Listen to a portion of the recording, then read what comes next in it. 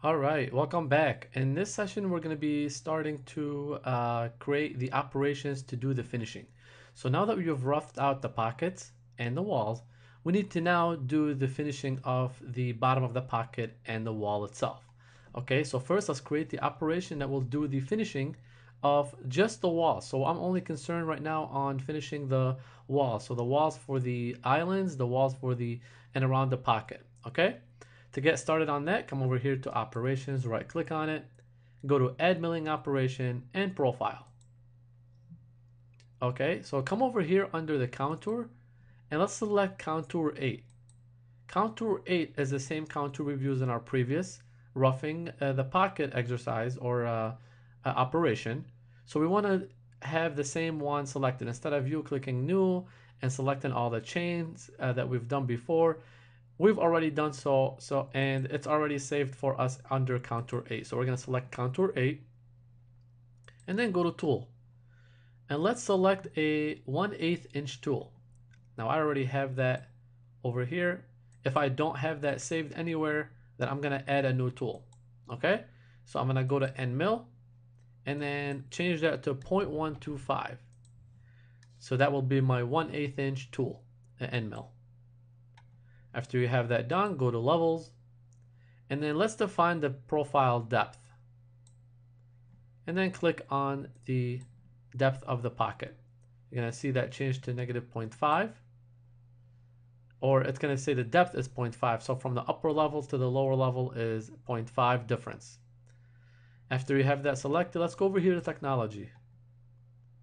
And let's make sure that the tool side is in the correct position. So go to geometry.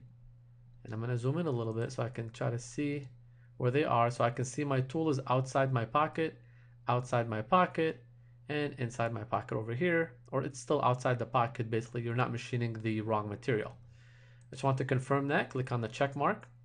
And then come over here under equal steps, step down. And what that will ensure is that every step taken now from now on is equal.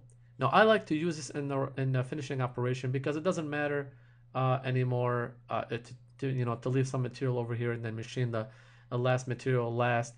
And the reason I'm doing equal step down is because I am finishing. I just want every step to be equal and then finish off by machining my entire profile. Okay, now under finish, let's go click on one pass for the finish. It's just going to take one pass to kill that last 5 thou that I have left, and then max step down is 3. So I only need to take 3 steps down before I'm done. I don't want it to take more than 3 steps. This is only a 1/4 inch.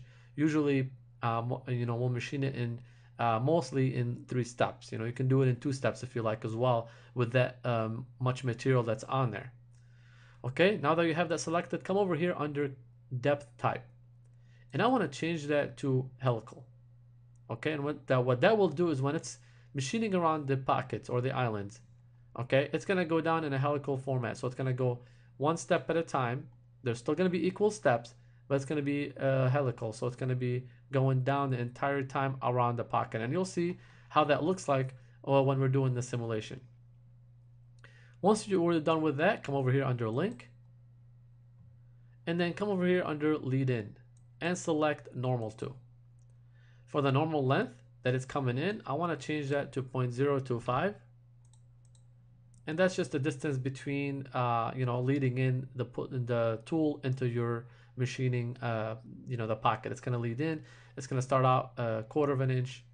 Sorry, not 1/4 inch, but 0.025 away, and then come into your part from that far away. Okay, so once you have the lead in, it's going to lead out before it exits the same amount. And let's click on save and calculate. And then go to simulate. Okay, so I'm going to slow it down a little bit and click on play. And there you go. So it just goes, if I slow it down a little bit more, you're going to see it come down and machine all the corners and all around the profiles.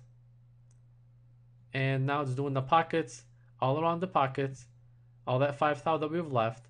And then it's going to come down to the last pocket and do that last 5 thou that we've left there from before. Okay, now that it's done, click on X and click on exit.